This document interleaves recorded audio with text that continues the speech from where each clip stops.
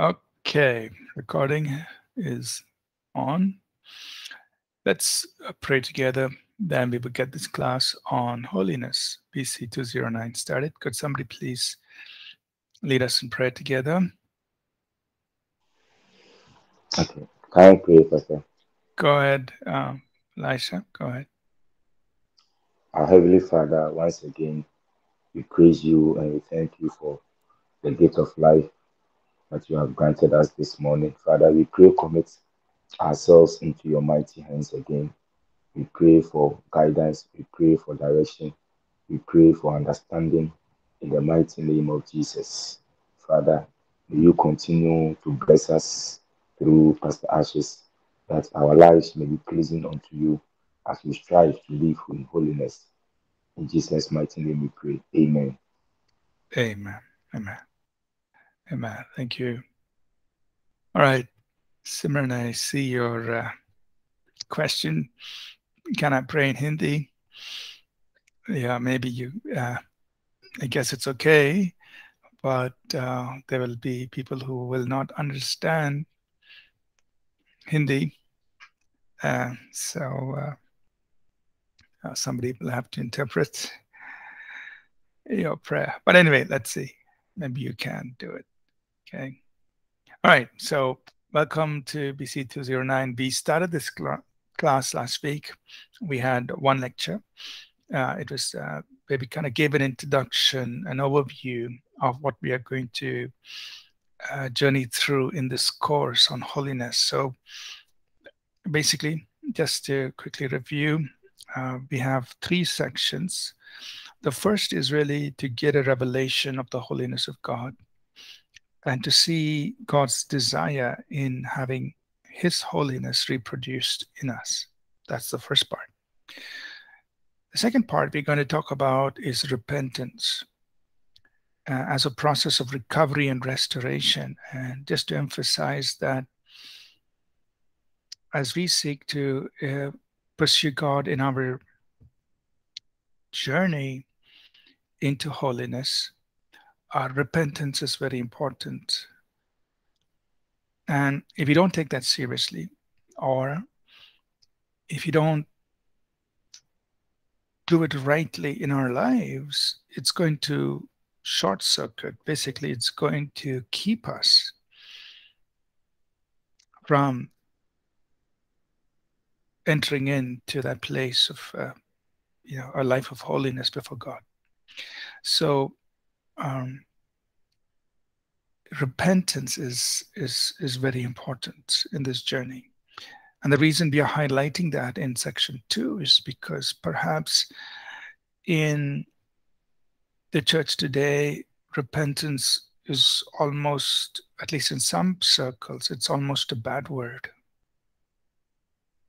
And I'm not trying to put anybody down, but if you go back to the 1950s, there was this Dr. Robert Schuller founded the Crystal Cathedral in California, and he brought in one sense, a feel-good Christianity. Now, he was highly successful. He probably was one of the leading voices in those days, the pioneer, so to speak, of this whole feel-good Christianity. Meaning his preaching was more on trying to build up people's self-esteem and, you're really good and so on. And there was hardly any mention of sin and repentance. But he was extremely successful. And, we're going back in the 1950s. And he had a global ministry. And at one point, his TV program, The Hour of Power, was like the most highly watched Christian program, because it really made people feel good. It was, a feel-good message, but it was Christian. Sir, can you repeat his name? Okay. Dr. Robert Schuller. Okay. I'm not. I don't want to put him down. I mean, but I'm just mentioning where this thing all started in. But he was very successful in the ministry, and very influential. A lot of people were listening to him, and so on. But this was the downside of the whole approach to that kind of preaching. And from then, from then on, there's been a lot of offshoot, meaning from then, after that, subsequently came Willow Creek, which was very seeker sensitive. And then from there came all the other modern movements who were influenced in some way, directly or indirectly, by that approach to ministry, to the point where today, in some circles, not all, but in some circles, repentance is almost unused. It's a word that's hardly mentioned. But repentance is so integral to not only us getting saved, but to our ongoing Christian journey. We will see that in Scripture. And so we want to, in that section 2, we want to talk about that. And then we talk in section 3 is how to live the overcoming life as believers. So God's called us to a life of holiness, but he's also equipped and empowered us to enter in practically into a life of holiness. And that's the third section, to live as an overcomer, right? So let's get in now to chapter 1 in this first section, where our goal is to get a revelation of the holiness of God and what that means, right? And we're trying to do our best to communicate in words something that is very, very awesome, very, very majestic, and something that, even our minds are, it's so hard to fully understand and comprehend. But let's do our best, right? Let's do our best to try to communicate in words, an understanding of the holiness of God. So, the revelation of a holy God. So in this chapter, we're just zeroing in on the fact that God is holy. And what does that mean to us? Psalm 99, verses 5 and 9, the psalmist says, exalt the Lord our God and worship at his footstool. He is holy. Verse 9, exalt the Lord our God and worship at his holy hill, for the Lord our God is holy. So the call to worship, the call to exalt God happens in this place of recognition of him being a holy God. He is holy. So let's think about that. Let's, just meditate on that. We know God is love. So, we feel loved. We are secure in his love. And he also calls us to walk in love. We know God is good. So we believe that he's good to us. And he's called us to walk in goodness or mercy, kindness towards others. We believe God is almighty. Therefore, we expect him and believe him to do powerful things in our lives. And we expect his power to be released through us to bless others. We similarly know God is wise, all-knowing. So we look to him for wisdom. And we rest in the fact that in his wisdom, he's working things out in our lives. And then we also seek to help others through his wisdom. Similarly, God is healer, so we trust him to heal us. We also trust him or pray for his healing for other people. So there are many aspects of God that we relate to. We get a revelation of that, and then we relate to it. We worship him. We desire that to be in us. We desire that to be expressed through us. So in all of this, God is holy. And so we must desire for a revelation of his holiness.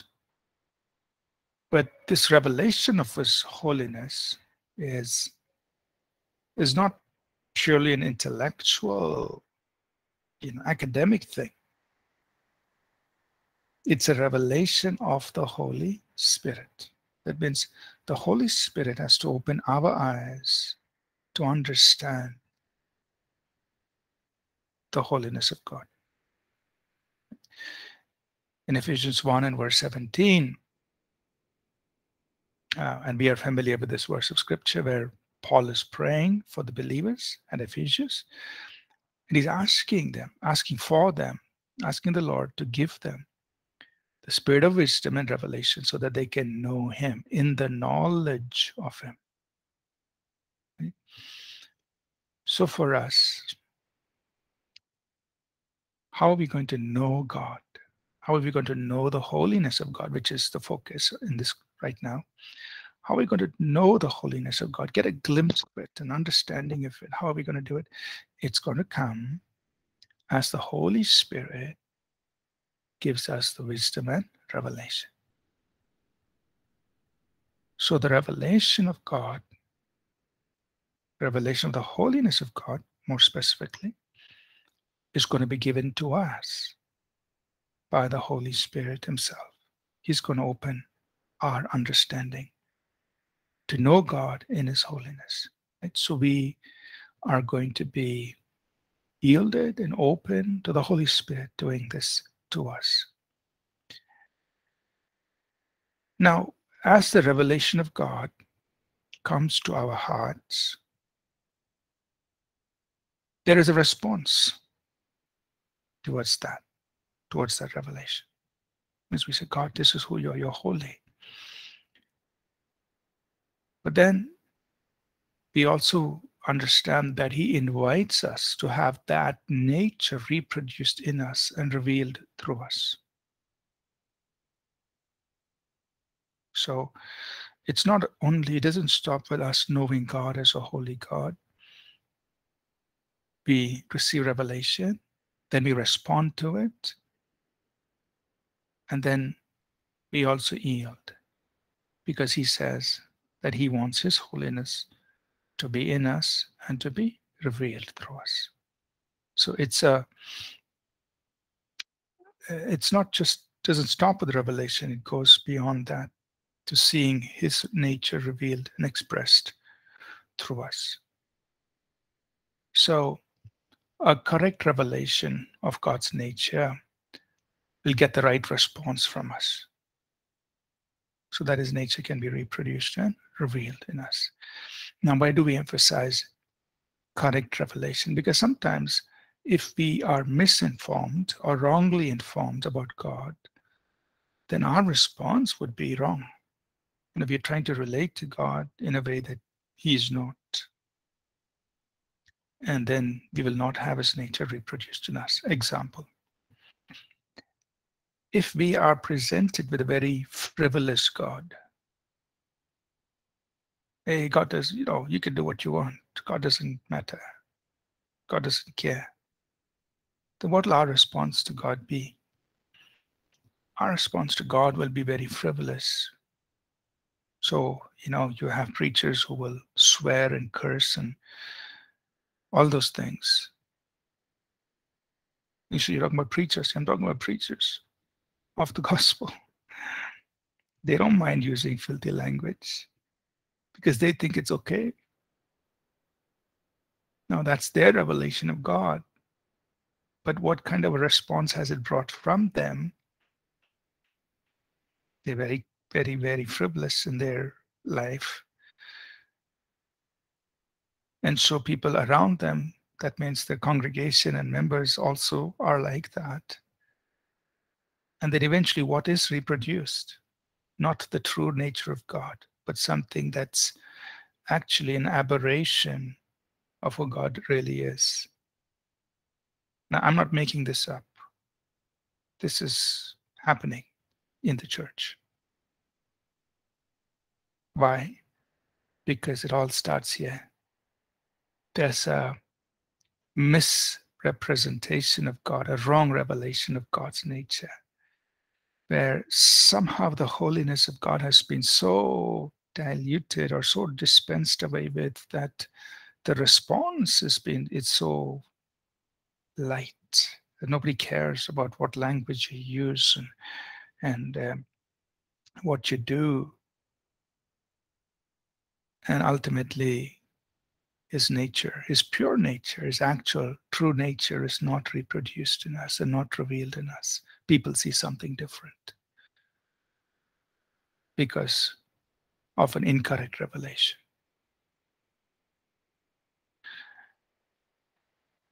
Would somebody read Proverbs 9 and verse 10 for us, please?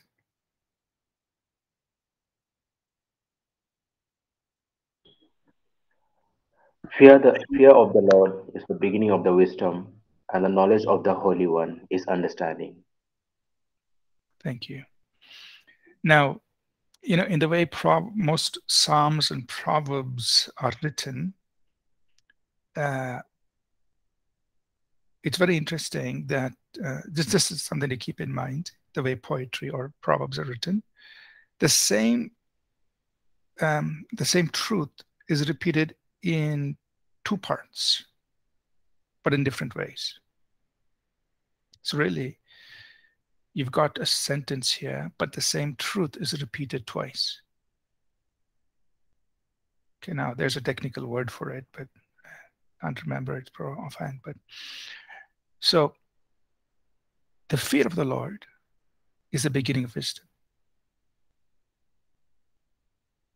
The same truth is repeated again. The knowledge of the Holy One is understanding. So you can actually put them as parallel statements. The fear of the Lord.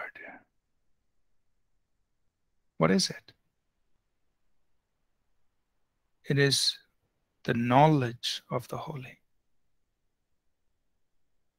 So we talk about the fear of the Lord. What are we talking about? We're talking about knowing the Holy One. So our reverence for God really is birthed out of a revelation of His holiness.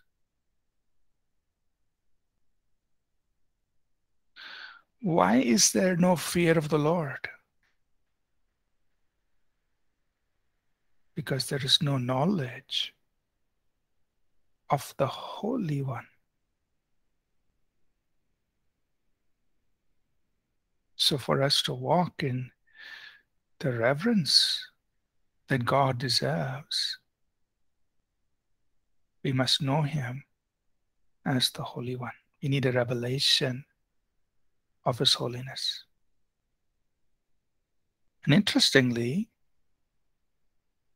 in this place of reverence and in this place of knowing God in His holiness, knowing the One who is holy, it's in this place that wisdom and understanding begins. That means you're talking about true wisdom and true understanding begins in this place of reverence for God, where there is the knowledge of the Holy One. So think about it. The fear of God, the reverence for God, is birthed out of a revelation or a knowledge of the Holy One, knowing God in His holiness. And it's in that place true wisdom and understanding begins. And so we could say that, in our knowing God and knowing the facets of God, we must not ignore knowing Him as the Holy One. Like we said, we know Him as the God of love, the God of mercy, the God of compassion, the God who heals, the God of power. We know God in all of these. But it's bringing us to this place of saying, when we know God as the Holy One, that's where reverence for God begins, fear of God. Now, I just made this statement in passing, but something to think about, that sometimes our theology, that means the things we preach and say about God, can actually misrepresent God to us. Sometimes. I'm not saying all the time, but sometimes. Just think about it. I don't want to beat on this too hard, but sometimes, what happens, or what would happen if what we are preaching and teaching about God is actually misrepresenting God to people? So they end up with a wrong idea about God. They have the wrong ideas and notions and pictures about God that are really not true. And this could, I'm not saying always, but this could create idols, because it's taking the place of the real God. Could create idols in the minds of people. They have a wrong picture of God. They think God is like this, but he's not like that. And so we have to be careful. This is just a side note, something to think about as we talk about the holiness of God. So, in as much as we talk about the goodness of God, the love of God, and every other facet of God, we must not neglect to talk to people about a holy God, the Holy One. Otherwise, they may end up with an incomplete or a wrong idea about God. But we need to talk about him as the Holy One. Let's just go forward a little bit more, and then I will take up questions. I think somebody has a question. Could somebody read for us Isaiah chapter 6, verse 1 to 8? And here we want to just focus in a little bit on one man, in this case Isaiah, encountering the holiness of God. And what happened? What actually happens? And this is a very beautiful passage. Many of us may have read it, where Isaiah encounters the holy God. What happens? So we just want to kind of look at that and draw some insights from it. Could somebody read Isaiah chapter 6, verses 1 to 8 for us, please?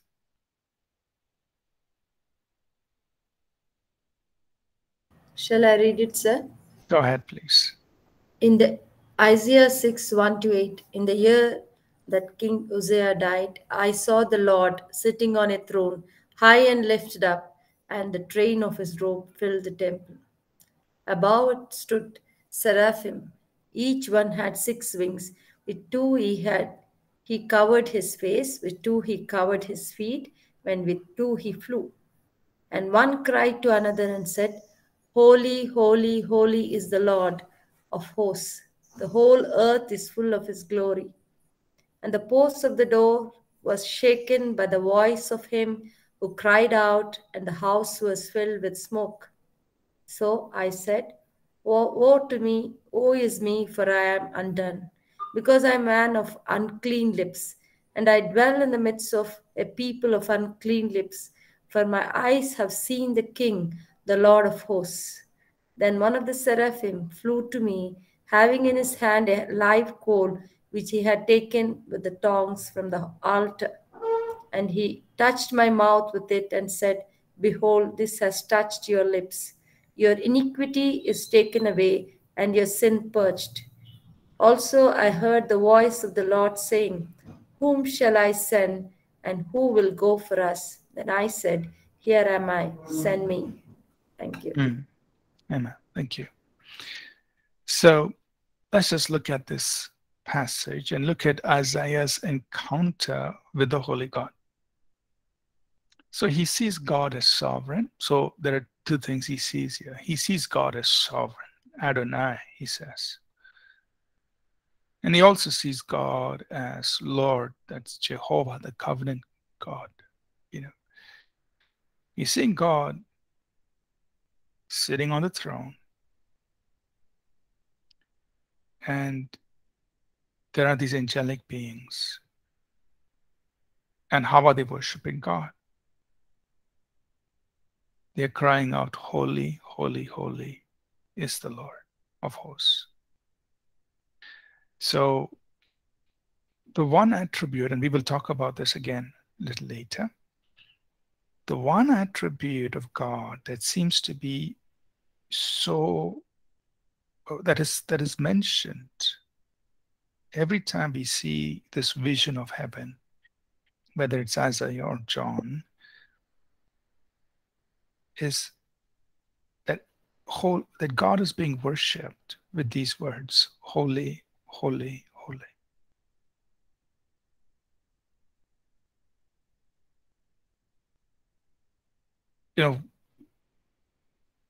We could have had angelic beings saying, "Love, love, love," or "Wise, wise, wise," or "Power, power, power," whatever, any other attribute of God.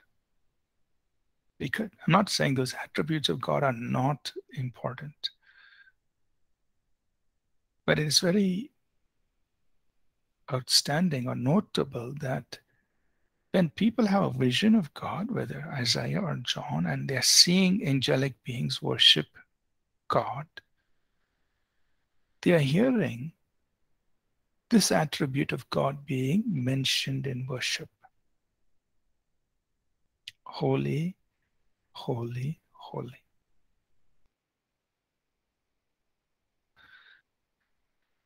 And so you can imagine, Isaiah looking at God, he's seeing the sovereign God, he's seeing this great God, Jehovah, God who is in charge of all the hosts. And what's he hearing? He's hearing the angelic beings saying, "Holy, holy, holy."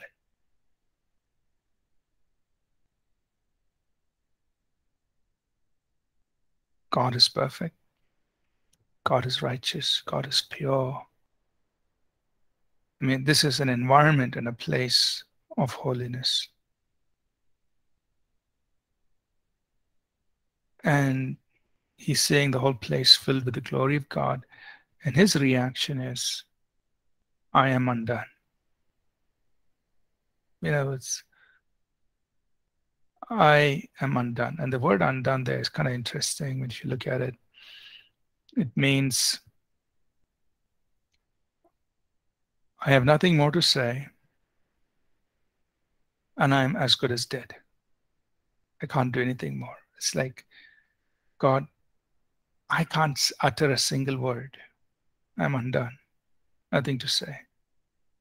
And I am as good as dead.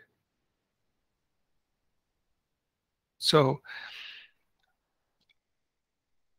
our response when we get a revelation of the holy God, or for God's holiness, is, "God, nothing more to say, nothing I can do. I'm undone."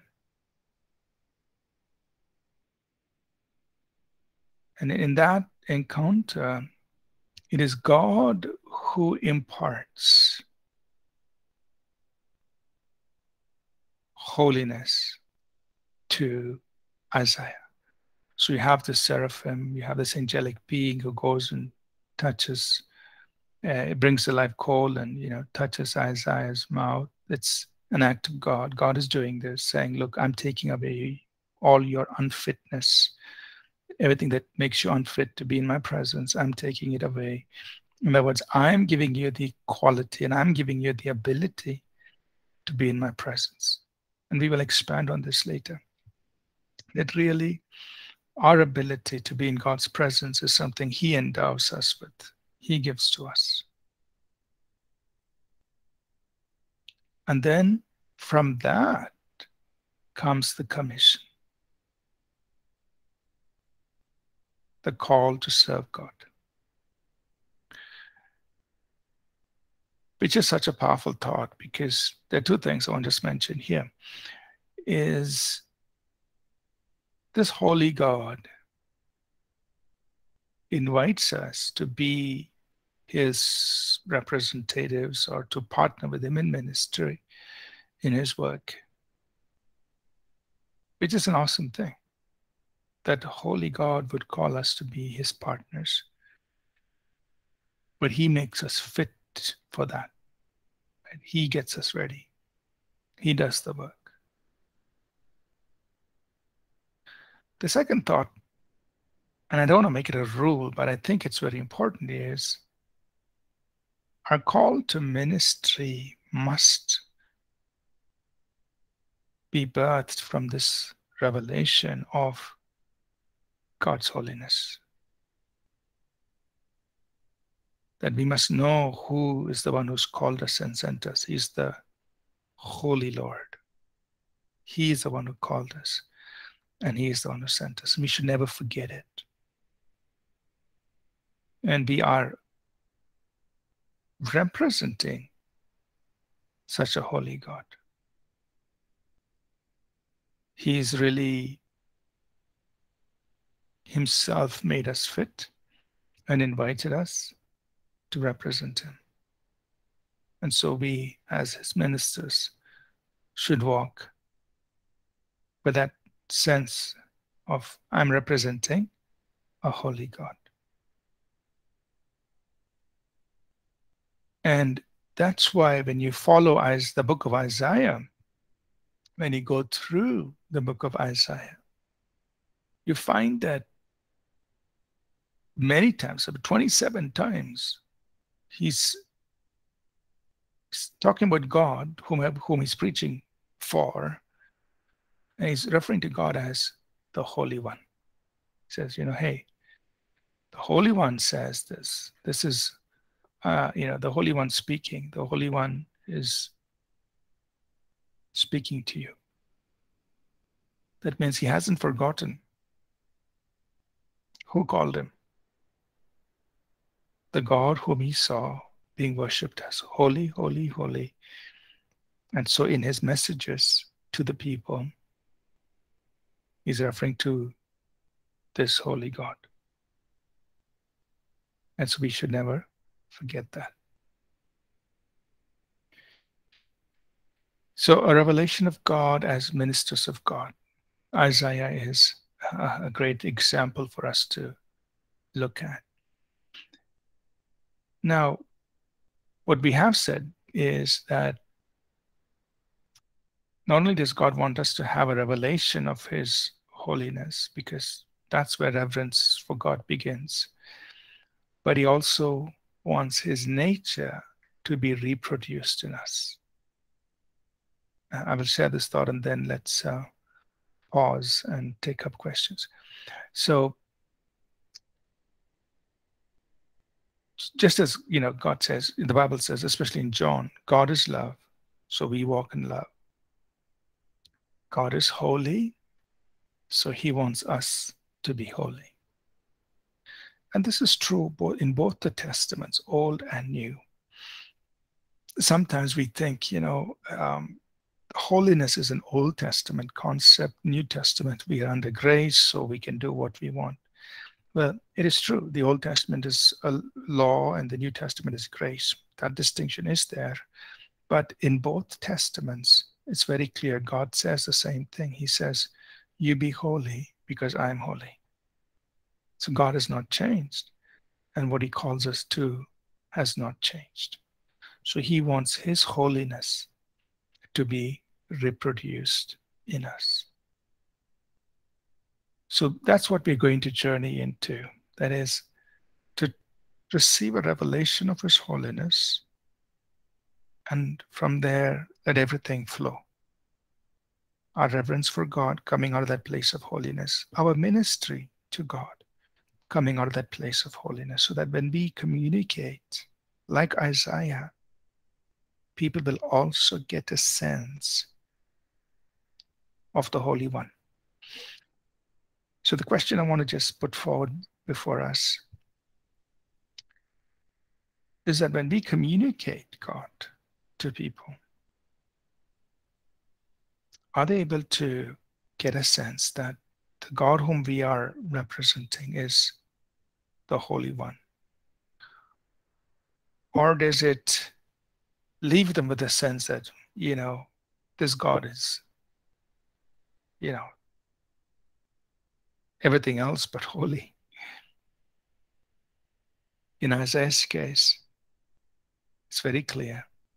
His ministry began with his encounter with the Holy One.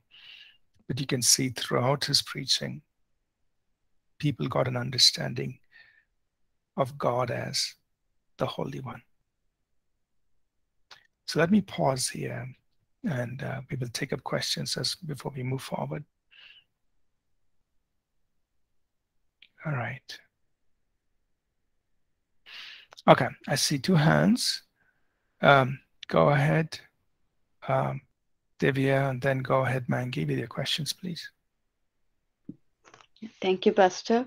I was thinking of Isaiah's encounter, as well as when we come to the New Testament, when Peter has this sudden realization of his sinfulness when he stands before Jesus Christ. So, which tells that when we have that real encounter, we get a realization of our own sinfulness. So I'm thinking it's because we understand how holy God is. So when we discuss that verse, Proverbs 9, chapter 9, verse 10, where it says the knowledge of God is understanding. So this knowledge, is it on an intellectual level we can know God, but there is a knowledge that is experiential, right? So there what is that knowledge representing, and also if it is experiential, how can a person have that experiential knowledge? Because especially when you share the gospel to another person, they can they can understand it, maybe they can understand it intellectually, but or may not even understand intellectually, but how can they know in an yeah, how can we help in that? Yeah, thank you. Yeah, so I think the just what we said before that about receiving a revelation. So Paul prayed, just before that in Ephesians 1:17, when we just read, he says, I'm praying that God will give you the spirit of wisdom and revelation in the knowledge of him. So that knowing him should come as a revelation. That means it's an unveiling to our spirit. So there is an intellectual thing, okay, I know God is holy. Everybody knows, everybody says God is holy. God has to be holy. If he's not a holy God, something wrong. That's an intellectual thing. We all agree intellectually on that, or at least most of us would agree on that. But usually an intellectual understanding doesn't bring transformation. But a revelation, the Bible emphasizes, or the New Testament emphasizes revelation, meaning it's an unveiling to the heart of man. Right? So he's talking about the knowledge that comes through revelation. It comes through an unveiling to the heart of man. That kind of knowledge is transformative. It's what changes the person. And that's the experience. Right? That means they are so gripped by that revelation that life changes. So that's the knowledge we're talking about. Right? Also, we just use the term revelation knowledge based on Ephesians 1:17. That when we get a revelation of the Holy One,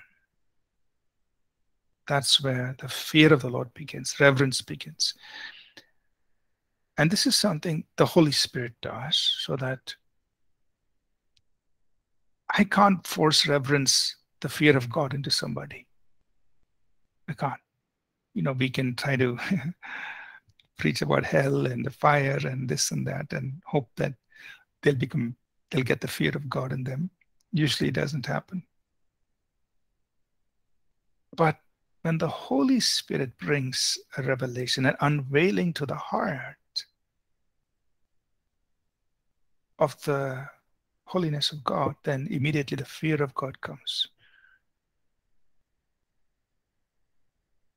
So really we're talking about revelation knowledge. Is that okay? Yes, yes. Thank you, Pastor. Maggie, your question, please. Welcome. Thank you, sir. Yeah, my question is similar to what Divya asked earlier on. So, to add to that, most of the holiness, or most of the holiness that we've been taught, and most of the holiness that is being taught in the church is based on cultures and what's Paul wrote. And most of the time, what Paul wrote to churches was he was correcting them, so giving them correction on things that were doing wrong and things that they were not supposed to do. Things like covering of the heads, women covering their hair. That was a culture that was there before even Abraham. It was a culture that was there before Christianity was born. Things like women sitting one side and separately. So if most of things we know as holiness today has been influenced by cultures of the world, what can we do to change that? And how, if people don't, you taught us today that holiness comes from revelation, knowing who God is, like Paul said, having the knowledge of Him. So many believers today don't have that knowledge.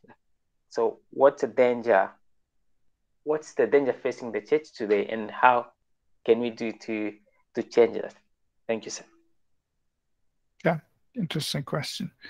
So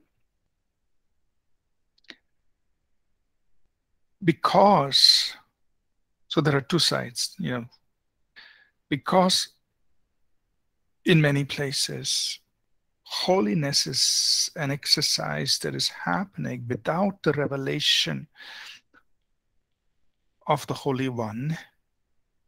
It has just been framed into a set of do's and don'ts, and which has been tailor-made to the local setting, whatever the custom is of the thing. So you do this, you don't do this. You do this, it's okay. If you do this and don't do these things, you're a holy person, so on. So it's been watered down to that. And there is really no revelation of God being holy. It's more of, I better conform to these things so that I will be accepted as a holy person and known as a holy person in this context. But do they really have a revelation of God as a holy God? No. So that is sad, because then we have replaced the knowledge of the Holy One with do these things to appear holy to man, whether or not it's of any importance to God. And it's almost like what the Pharisees were doing in Bible times. But it's sad. So what should we do? We should come back to knowing the holiness of God, knowing that God is holy, and then understanding how that holiness is expressed in where we live. And you'll find that actually in Paul's writings, which we referenced, that his motivation in telling people what to do and what not to do was coming forth from, this is who God is, and this is how God would want us to relate to people in that situation. So for example, right, and I'm just making one reference, we could look at so many different scenarios, but one scenario is in Romans 14. He says, if my brother is eating vegetables, or And he's referring to those who are new to the faith. And he uses the word, I mean, the Bible in Romans 14 uses the word weak in faith. I mean, that means here's a new brother. He's new to the faith. He's still growing and he doesn't know very much. If he's comfortable and if he, let's say, he's a vegetarian, I mean, he eats vegetables, but he's new to the faith. Paul says, if my freedom of eating meat, and he says, look, we are free to eat whatever you want, but if my freedom in eating meat is going to cause the weak brother to stumble, that means it's going to get him away from following Christ. Then he says, for his sake, I won't eat. So now it's not about I'm doing, I should never eat meat or I should never, only eat vegetables. It's not about that. It's about something higher. It's about how my conduct is going to help another person. It comes down to that, right? So it's not about do this, don't do this. It's about in that situation, I'd rather help somebody walk close to God rather than do something that's pushing them away from God, right? So now it's no longer about rules, but it's more about how do I, my knowledge of the holy, my knowledge of God, how do I live it out in a way that will draw more people to God rather than push them away from God? So with that in mind, we begin to relate to people in different contexts and so on. Okay, so to answer your question, if we can get people back to just understanding who God is, and then from that place of knowing who God is, you relate to people, whatever the situation might be, whatever thing, we relate to people. Ultimately, our goal is let's help people walk with God. To what will facilitate that? What will help them? What's for their edification, rather than what's going to make me look holy, which is the other group that we talked about. Does that help, Mangi, or give some perspective? Thank you so much, Sad. It did help. Thank you. Okay, welcome. All right. So we are beginning our journey in getting a revelation of the holiness of God. And what we emphasized today was this revelation is given to us by the Holy Spirit. And this revelation of the Holy One is what creates reverence in our hearts. And then we took a look at Isaiah's encounter with the Holy One and how his whole ministry came out of that encounter. And so we're just challenging ourselves, saying, look, God has been very merciful to us. He's a holy God, but he gave us holiness, made us fit to be in his sight. And he also commissioned us to represent him. And so in all that we do, and all that we communicate about God,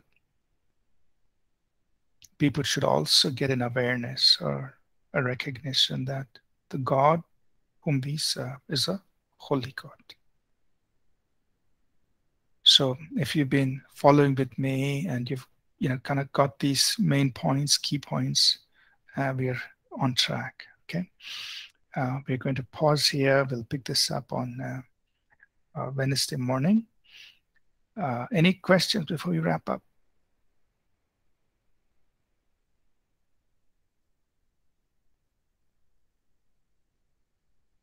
Okay, fine. Let's close. I just invite somebody to please pray with the class and dismiss us. Somebody could pray.